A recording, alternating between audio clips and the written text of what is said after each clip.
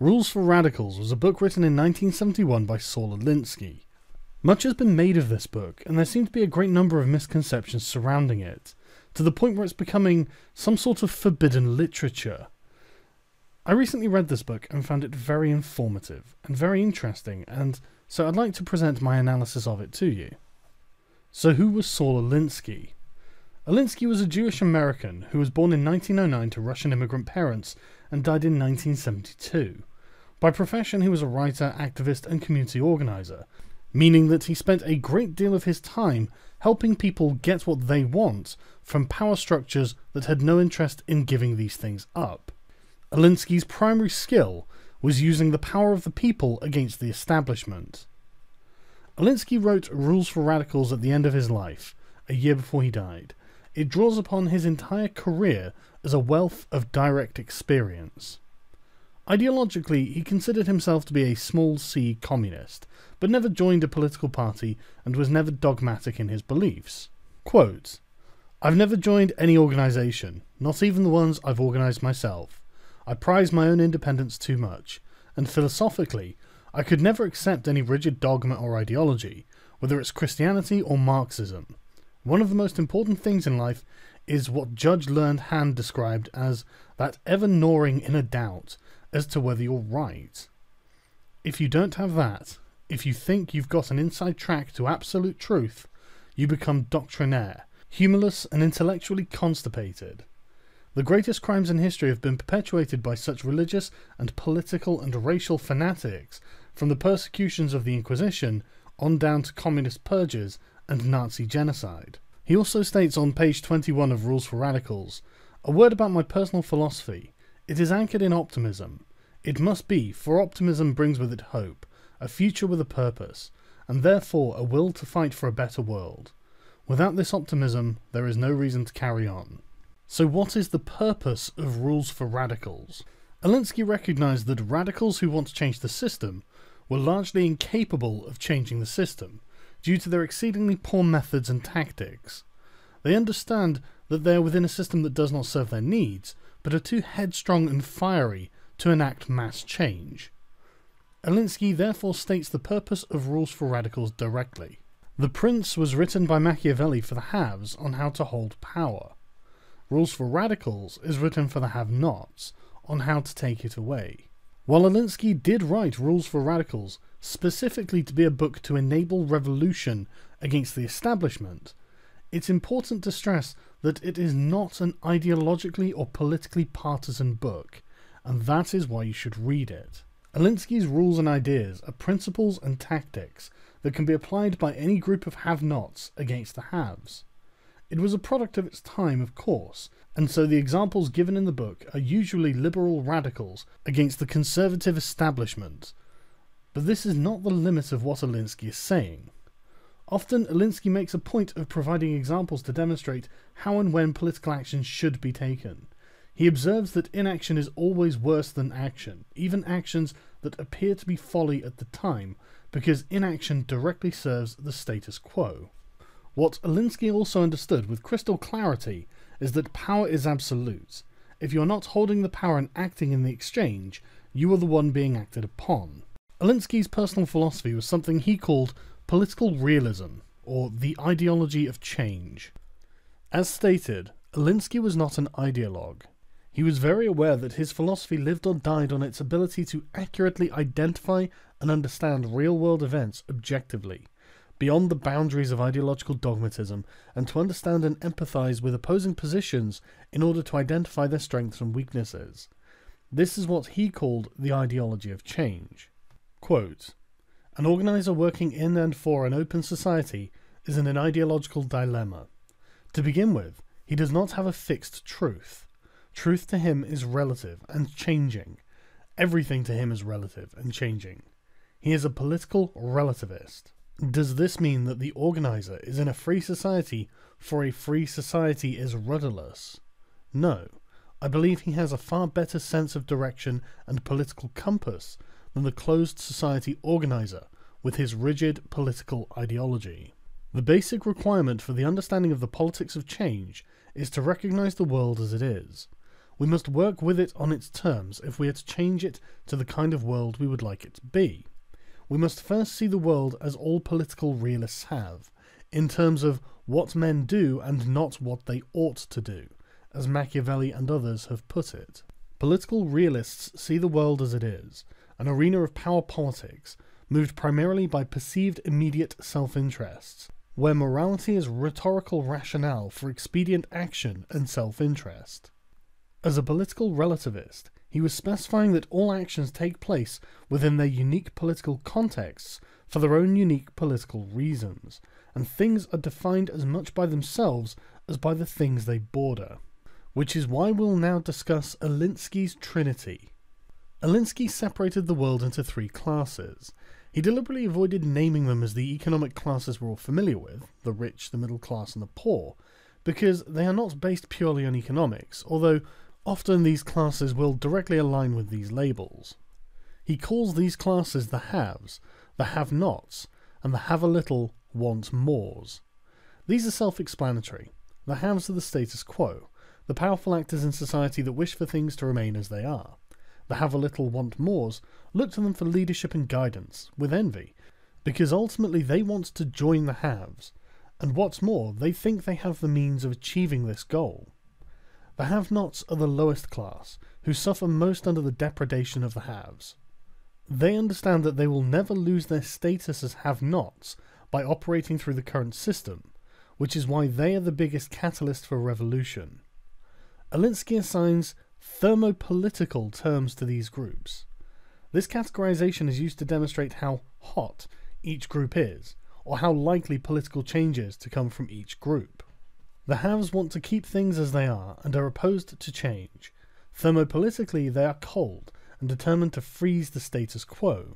The have-a-little want-mores generally seek the safe way, where they can profit by change and yet not risk losing the little they have. Thermopolitically, they are tepid and rooted in inertia. The have-nots are a mass of cold ashes of resignation and fatalism.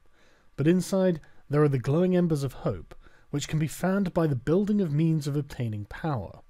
Once the fever begins, the flame will follow. They have nowhere to go but up.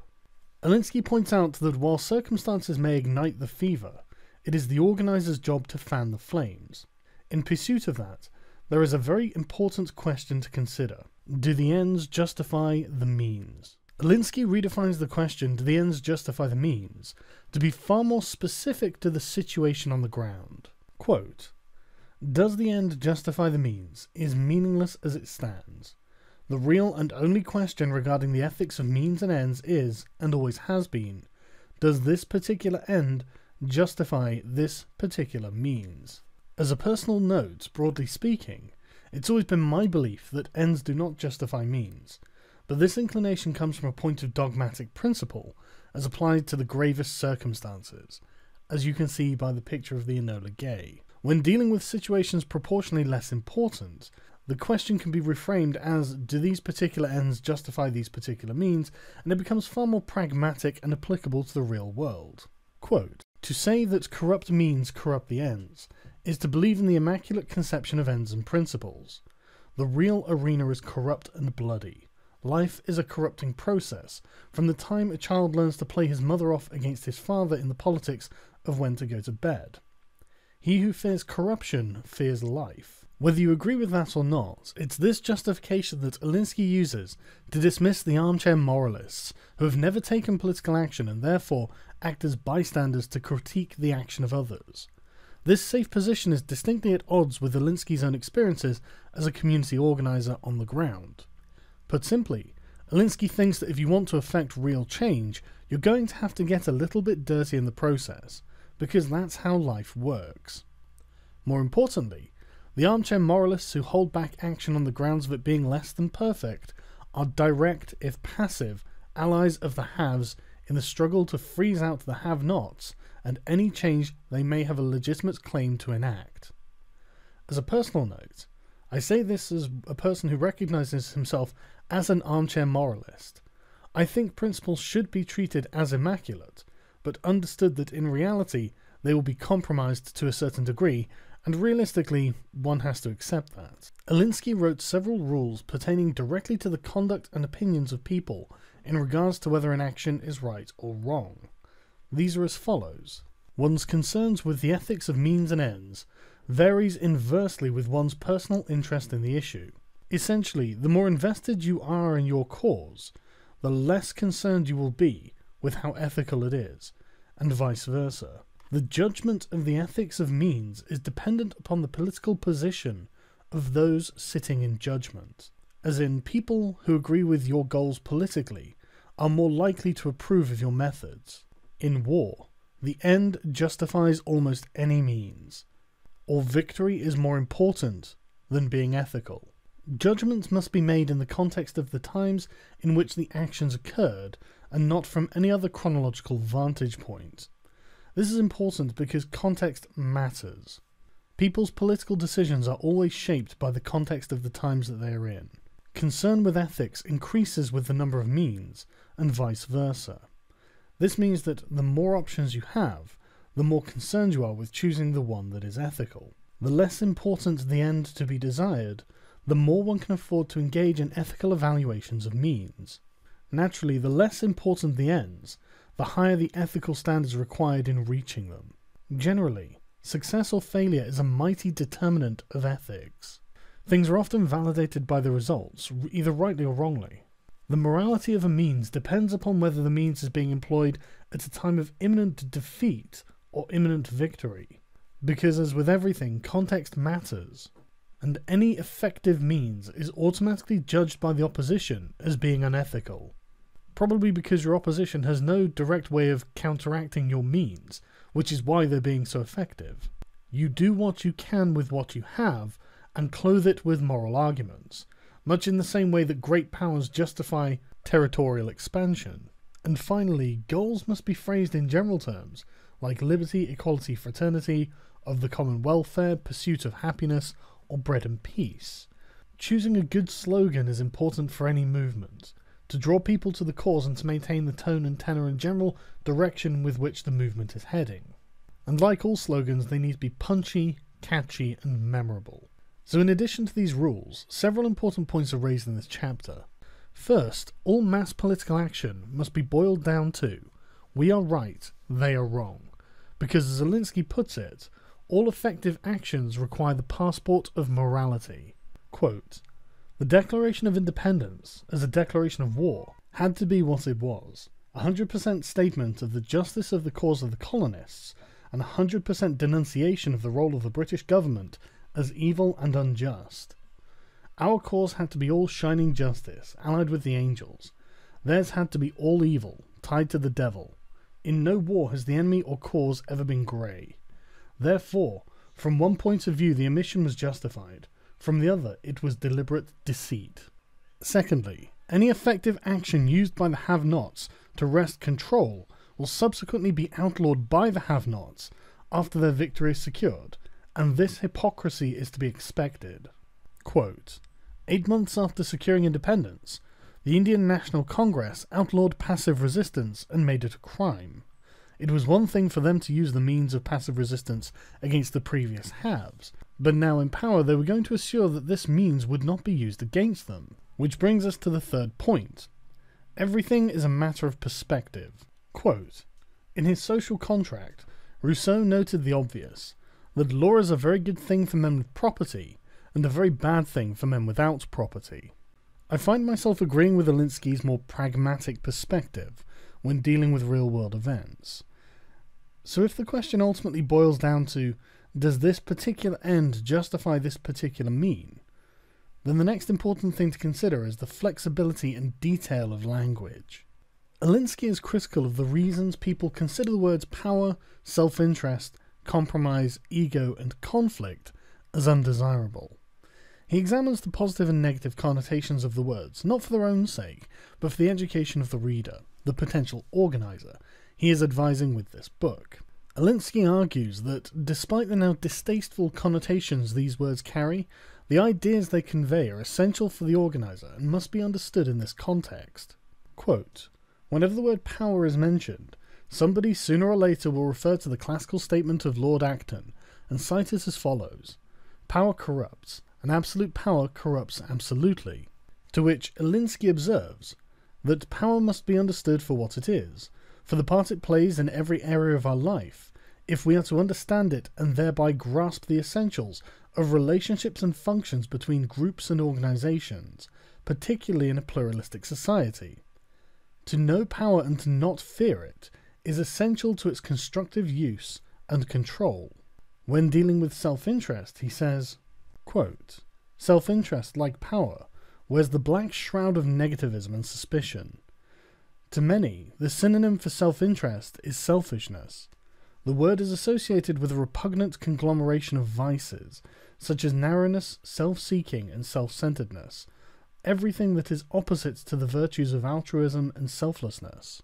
But as he then goes to point out, self-interest is simply a given. From the great teachers of Judeo-Christian morality and the philosophers, to the economists and to the wise observers of the politics of man, there has always been universal agreement on the part that self-interest plays a prime moving force in man's behaviour. The importance of self-interest has never been challenged. It has been accepted as an inevitable fact of life. This is a statement that's rather hard to refute.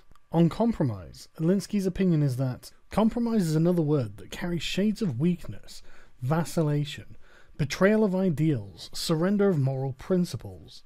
In the old culture, when virginity was a virtue, one referred to a woman's being compromised. The word is generally regarded as ethically unsavoury and ugly. Ilinsky points out one of the major benefits of compromising. To the organizer, compromise is a key and beautiful word. It is always present in the pragmatics of operation. It is making the deal, getting that vital breather, usually the victory. If you start with nothing, demand 100%, then compromise for 30%, then you're 30% ahead. When it comes to ego, Ilinsky defines this essentially as faith in oneself. Quote, "Anyone who is working against the haves is always facing odds, and in many cases, heavy odds. If he or she does not have complete self-confidence, or call it ego, that he can win, then the battle is lost before it has even begun." Ilinsky makes a point of distinguishing this from egotism, which in his opinion is practically the death of the organizer's career.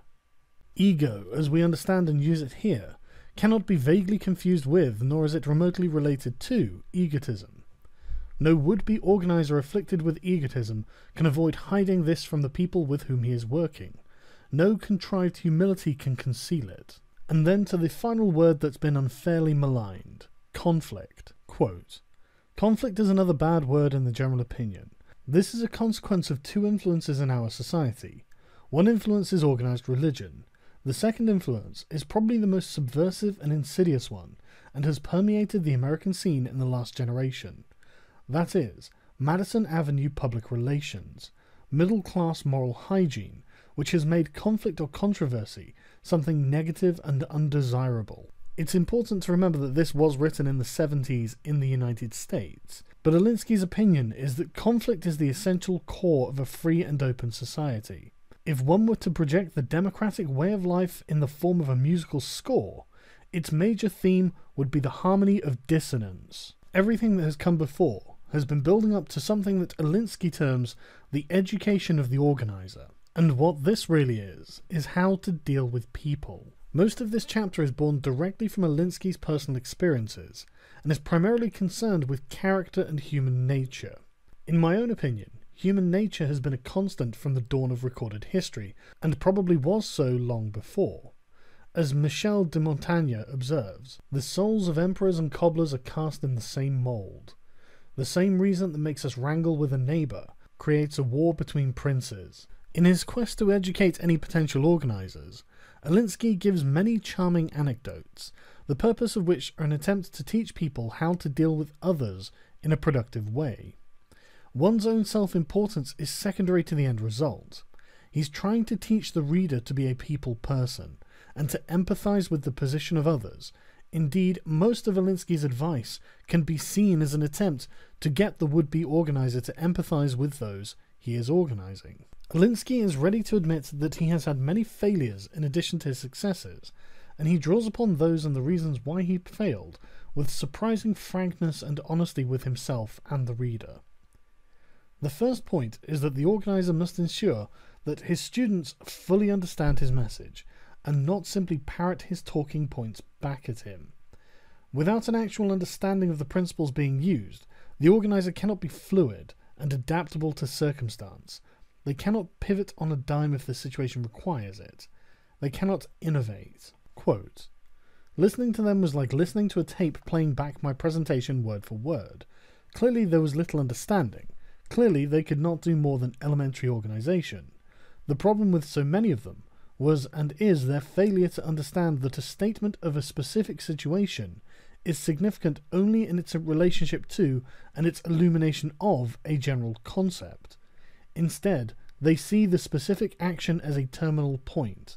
They find it difficult to grasp that no situation ever repeats itself, that no tactic can be precisely the same. Alinsky understood that an organizer was not working to his own schedule. He was working to the schedule of others, in terms of both events and understanding. So the organizer had to be ready to move when necessary, and recognize opportunities to put principles into action. To be able to do this, Alinsky knew the organizer must be as well informed as possible, and the best way to be as well informed as possible with the group you are organizing is through patience. Quote, "All of us have faults. I know that in a community working as an organizer, I have unlimited patience in talking to and listening to the local residents. Any organizer must have this patience. An important point is the attitude and approach of the organizer when attempting to integrate themselves into the community that they are attempting to organize. There are some straightforward rules to follow, which I shall distill into bullet points here. 1. Be honest and be yourself. It's okay to be different from the community that you're organizing if you are working in good faith and attempting to understand and empathize with their concerns instead of your own. Quote, "They served me a special Mexican dinner. When we were halfway through, I put down my knife and fork, saying, 'My God, do you eat this stuff because you like it or because you have to? I think it's as lousy as the Jewish kosher crap I had to eat as a kid.' There was a moment of shocked silence, then everybody roared. It shows respect for people to be honest, as in the Mexican dinner episode. They are being treated as people and not guinea pigs being techniqued. Point 2 is be creative. As Alinsky states, organizers must be creative, irreverent, imaginative and humorous, with the organizer primarily keeping a sense of humor about themselves. This allows them to find innovative solutions to problems that will inevitably yet unexpectedly crop up without them being major roadblocks to progress. Quote, "Humor is essential to a successful tactician, for the most potent weapons known to man are satire and ridicule. A sense of humor is incompatible with the complete acceptance of any dogma, any religious or political or economic prescription for salvation." Point 3 is to understand what motivates the individuals in your community. It's important never to lose sight of the fact that everyone participating in the movement that the organizer is aiding is an individual with their own reasons for joining it. It's the reason that Alinsky states that an organizer must develop multiple issues. The organizer recognizes that each person or block has a hierarchy of values. For instance, let us assume that we are in a ghetto community where everyone is for civil rights. A black man there had bought a small house when the neighborhood was first changing, and he wound up paying a highly inflated price, more than 4 times the value of the property. He is desperately trying to save his own small economic world. Civil rights would get him to a meeting once a month. Next door to him is a woman who is renting. She's not concerned about urban renewal. She has 3 small girls, and her major worry is the drug pushers and pimps that would infest the neighborhood. She is for civil rights too, but she is more concerned about a community free of pimps and pushers, and she wants better schools for her children. Next door to her is a family on welfare. Their number 1 priority is more money. Across the street is a family that can be described as the working poor, struggling to get along on their drastically limited budget. To them, consumer prices and local merchants gouging are the number 1 priorities. In a multiple issue organization, each person is saying to the other, "I can't get what I want alone, and neither can you. Let's make a deal. I'll support you for what you want, and you support me for what I want." Those deals become the program. I look forward to discussing this point with people in the comments, and yes, I may well have to eat some of my own words. Since I've started, I may as well finish creating that rod for my own back. Alinsky's rationale for this is that single or dual organisations are condemned to being small organisations, as simply not enough people will be motivated enough by the single issue the organisation is focused on. An organisation needs action as an individual needs oxygen. With only one or two issues, there will certainly be a lapse of action, and then comes death. Multiple issues means constant action and life. The fourth point is do not become an ideologue. The organiser must remain somewhat aloof from the cause he is organising, and never fully commit. Alinsky describes this as being politically schizoid, to avoid falling into the trap of becoming a true believer. This is necessary for the organiser to remain honest with himself and with the movement he is organising. The organiser must be able to split himself into two parts. One part in the arena of action, where he polarises the issue to 100 to nothing, and helps lead his forces into the conflict, while the other part knows when the time comes for negotiations that it is really only 10% difference, and yet both parts have to live comfortably with each other. Of course, you cannot deal with people if you are no good at communication. Alinsky highlights the value of communication above all else for an organiser, for without good communication, nothing will be done. There is much of value in this chapter that can essentially be summed up in the axiom, people understand only in terms of their own experience. Quote, you can't go outside of people's actual experience. I've been asked, for example, why I never talk to a Catholic priest or a Protestant minister or a rabbi in terms of the Judeo-Christian ethic, or the Ten Commandments, or the Sermon on the Mount. I never talk in those terms. Instead, I approach them on the basis of their own self-interest, the welfare of the church, even its physical property.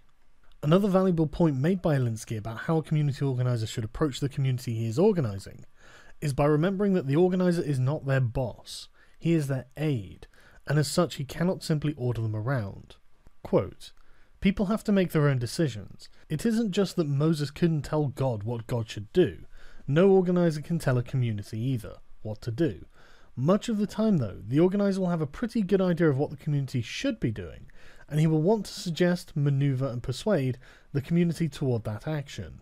Alinsky admits that this is manipulation, but recalls the justification of ends and means, that the immediate situation's end justifies this particular means. Sometimes things have to be steered in such a way, and any time an organiser goes out of the experience of the community he's organising, he loses them completely, and any attempt at action is a failure. It's rather Machiavellian, but consciously so. Quote, it should be obvious by now that communication occurs concretely, by means of one's specific experience. General theories become meaningful only when one has absorbed and understood the specific constituents and then related them back to a general concept. Unless this is done, the specifics become nothing more than a string of interesting anecdotes.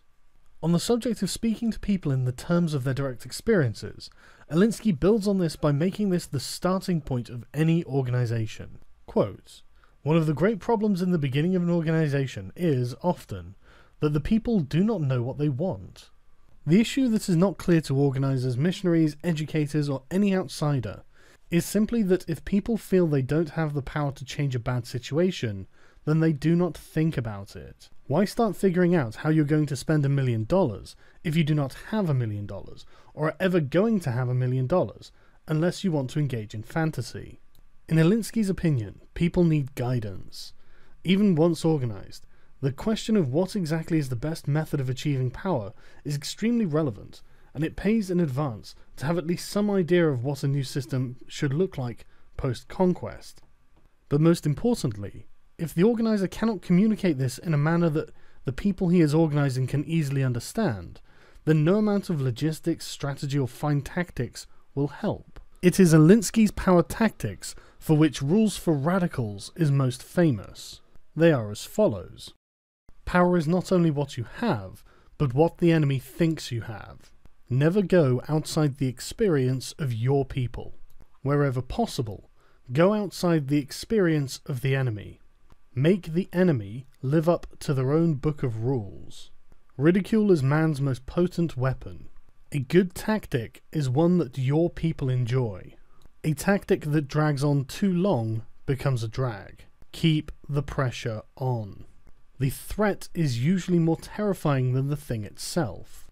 The major premise for tactics is the development of operations that will maintain a constant pressure on the opposition. If you push a negative hard and deep enough, it will break through to its counterside. The price of a successful attack is a constructive alternative. And finally, pick the target, freeze it, personalize it, and polarize it. So beginning at the start, power is as much about perception as it is ability. If your enemy thinks you have power that you do not have, not only can you take advantage of that, you can use their beliefs to help understand their worldview. Contrast this with the worldview of your side, so you can ensure that you know the limits of the experience of your people and theirs. To make the enemy live up to their own set of rules is to demand that they adhere to an unrealistic standard that they have theoretically pledged to adhere to. This is, of course, impossible, as nobody lives up to the letter of their own rules, merely the spirit. When they fail this, turn to ridicule, as there is rarely a good response to being mocked, and to get your opponent emotionally excited increases the chances that they will make a mistake. It's also likely that ridicule will be a tactic that your people enjoy, and rarely becomes a drag, but you can't keep making the same joke over and over. You have to constantly find new things to mock. If you're lucky, your enemy will have many qualities that can be mocked, but either way, don't give them time to regroup. If they are on the defensive, keep going because, as Alinsky says, the threat is usually more terrifying, because power is often about perception. Living with the terrifying event is often easy enough after the fact, but the fear and pressure will force your opponent's hand. This should be the point of all tactical operations of the organization, even if the action seems ineffective, as Gandhi showed when he pushed the negative of passive resistance hard enough to make the anti-British protesters the sympathetic side in the conflict. Perception is important. If people outside of the conflict see one side taking an absolute battering, they will feel sympathy for them, and that becomes a weapon against the status quo, because it shows that the current batch of haves can't be responsible with their own power. And who can blame them after being provoked by an enemy they don't understand, is constantly one step ahead of them, and uses their own standards as a weapon and subjects them to ridicule when they fail and have fun doing it? It's no wonder that they would lash out. To discredit the status quo is exactly the point, which is precisely what this does, so an alternative must be available to begin constructing a new power structure around, while the components of the old, as Alinsky so eloquently puts it, are picked, frozen, personalized, and polarized. Choose an issue on which your people can be 100% against, and nobody reasonable can be 100% for, and you cannot fail to discredit that person. Dismantling the power structure begins by discrediting individuals. However, these tactics are meaningless if you cannot be honest with yourself, if you can't gauge outside perceptions of your actions, if you are not perceived to be in the right on an issue, you will fail and discredit yourself. It is a very powerful but also very risky strategy. Quote, I have emphasized and re-emphasized that tactics means you have to do what you can with what you've got, and that power in the main has always gravitated towards those who have money and those whom people follow. The resources of the have-nots are 1. No money, and 2. Lots of people. Alright, let's start there. People can show their power by voting. What else? Well, people have physical bodies. How can they use them?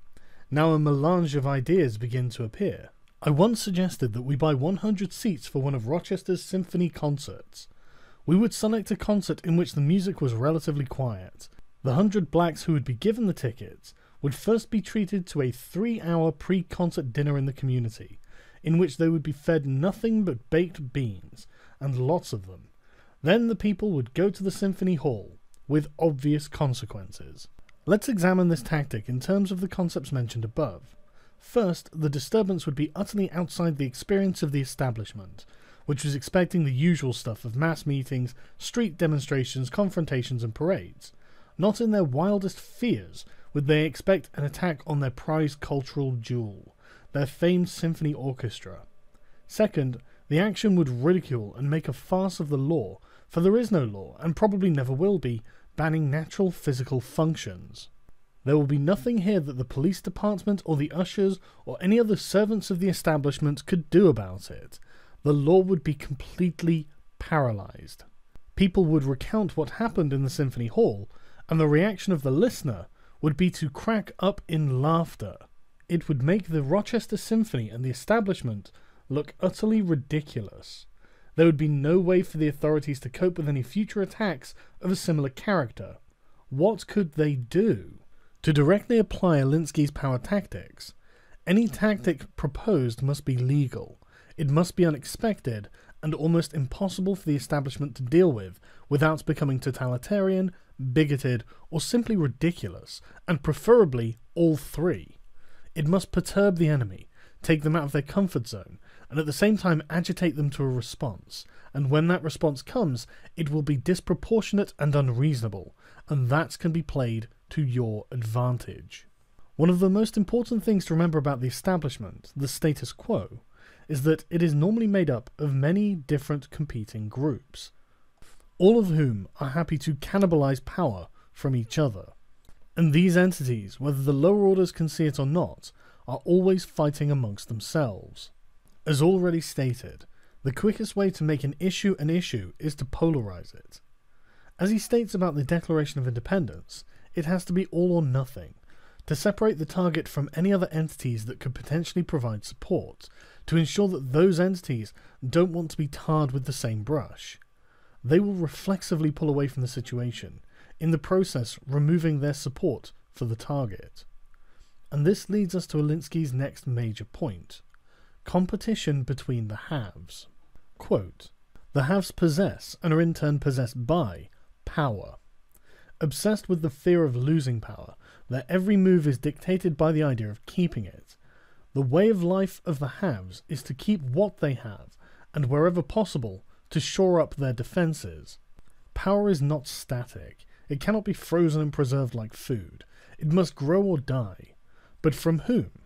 There is only so much that can be squeezed from the have-nots, so the haves must take it from each other. This power cannibalism of the haves only permits temporary truces, and only when equally confronted by a common enemy. Even then, there are regular breaks in the ranks, as individual units attempt to exploit the general threat for their own special benefit. Here is the vulnerable underbelly of the status quo." This is drawn from Alinsky's direct experiences of dealing with large, powerful entities like government agencies or corporations. Quote, "The internecine struggle among the haves for their individual self-interest is as short-sighted as the internecine struggle among the have-nots. Once one understands this internal battle for power within the status quo, one can appraise effective tactics to exploit it. Alinsky's advice is that whenever you can, locate partisan lines within your opposition and exploit them. Play your enemies within the status quo against one another. Do not let them respond with a unified front." We've got to remember that Alinsky operated in a different era, so his chapter entitled "Time in Jail" would probably be transliterated for the modern digital era as "banned from Twitter." In Alinsky's opinion, activists spending time in jail is a tremendously generous contribution to the cause and the revolutionary from the establishment itself. Quote, "Jailing the revolutionary leaders and their followers performs three vital functions for the cause of the have-nots. 1. It is an act on the part of the status quo that in itself points up the conflict between the haves and the have-nots. 2. It strengthens immeasurably the position of the revolutionary leaders with their people, surrounding the jailed leadership with an aura of martyrdom. 3. It deepens the identification of the leadership with their people, since the prevalent reaction among the have-nots is that their leadership cares so much for them and is so sincerely committed to the issue that it is willing to suffer imprisonment for the cause. Jailing leaders or prominent figures turns them into martyrs for the cause, and also helps the activists themselves. Alinsky states that it gives them time away from the immediacy of the fight to relax and reflect on what's happened, and why it happened and what they could have done better. In addition to strengthening the bond between the activist and the movement they are a part of, jailing political activists is usually viewed as a display of power, and usually unnecessary or disproportionate to any actual crimes committed. The perception from the establishment is enhanced due to the conflict, but neutral outsiders see the haves acting against the have-nots in a particularly belligerent fashion, and, not fully aware of the context, so view the actions as excessive even if they are not. It isn't all roses for the activist who has been jailed, or banned from Twitter of course. Increased support is a resource with diminishing returns, and given enough time the activist will be forgotten about. New issues occur and new leaders come to the forefront, so any activist in this position must attempt to remedy their situation without allowing too much time to elapse. So with all that being said, these are my conclusions from reading Rules for Radicals. So number 1, know thyself. The most important thing emphasised here is to understand what your resources are and how they can be used. To do what you can with what you have, and to understand the limits of the experience of your people. As per the second rule, never go outside of that experience to ensure your people remain in their comfort zones and maintain their confidence. Number 2, know your enemy. As Sun Tzu said, if you know yourself and your enemy, you will never lose in 100 battles. Alinsky was clearly a proponent of the axiom that knowledge is power, as all of his initiatives are based around knowing his foe, their desires, their fears, and their weaknesses. As he said, always go outside the experience of your enemy, so they are operating on unfamiliar ground. This, combined with keeping your people within the realm of their experience, gives the organizer a home field advantage before anything has even happened, and it also gives him the initiative. Number 3, perception is everything. In reality, objective fact is not a useful thing to be hung up on when dealing with politics. Perception is everything. Alinsky emphasizes that the organizer must be aware of how the have-nots will be perceived not just by the haves, but also by the have-a-little want-mores, because these are the people whose opinion will matter to the haves. If the have-a-little want-mores side with the have-nots, then the haves lose support of the moderate majority. This puts them in a position where they have to choose to either surrender or to adopt the mantle of the dictator, and either one of these will eventually spell their end. This is why power is not just what you have, but what the enemy perceives that you have, and encompasses the rule that the threat of the thing is usually more terrifying than the thing itself. If your opponents think that the have-a-little want-mores will side with the have-nots on an issue, they will retreat. If they think the have-a-little want-mores will side on them with an issue, they will advance. The organizer must ensure that the battle is for an issue that the have-a-little want-mores will choose to support for the cause of the have-nots, instead of for the cause of the haves, preferably after the haves have committed root and branch to their course of action. As Napoleon said, never interrupt your enemy when they're making a mistake. Point 4. Hoist them on their own petard. Leading on from perception is the necessity to make the enemy live up to their own lofty ideals, because ultimately nobody really can live up to them in their entirety. This is the quickest and best way to get the have-a-little want-mores to side with the have-nots, because it's not something the haves can dispute except by being extremely humble, which they are likely not. The second method is by what Alinsky calls political jujitsu, using the opponent's great strength against themselves, by making them declare you a public enemy, and then provoking your opponent into flexing their metaphorical muscles against you as a tiny, insignificant individual. Not only does it polarize the issue, but it also makes you look like the underdog that observers will sympathize with. And not only that, but forcing action from the haves creates opportunities for them to make mistakes. Torpor is the antithesis of Alinsky's philosophy, so anything that provokes the establishment to attack rather than defend is preferential, and anything that gets them to make a move is always better than letting them do nothing. Point 5. It's always fun to mock. If your opposition is easy to mock, then mock away. It's a very difficult thing to counteract and is synergistic with the principle that a good tactic is one that your people enjoy, but don't let it become stale. Basically, have fun. Enjoy yourselves at the expense of your enemy. Point 6. Polarization and isolation. Part of the attack is making the issue imminent. Be belligerent and concise. Have a pithy but firm message, a slogan. Make it so that by declaring the issue, people have no choice but to pick a side, and make sure the side they pick is yours. Keep repeating the slogan, and it will stick. Alinsky's rules for radicals are a very powerful set of tools with which the powerless can attack the powerful. As stated at the beginning, they are not politically partisan, and to this end any group that is not the status quo could use them to attack and disrupt the status quo. What's more, nothing Alinsky advises is illegal, which makes his tactics all the more useful, especially as they translate very well to the modern digital age of social media, where comments become bodies and clicks become votes. Alinsky never suggests threats or violence. It's never even hinted at. He knows it's a foolish movement that resorts to these tactics, as they are immediately discredited and dismissed. So any movement that wants to be successful must stick to tactics that aren't just legal, but always perceived to be legal. And that is an important distinction. As he said in the beginning, Rules for Radicals is the counterpoint to the Prince. Anyone wishing to maintain the status quo should read Machiavelli. Anyone wishing to change the status quo should read Alinsky.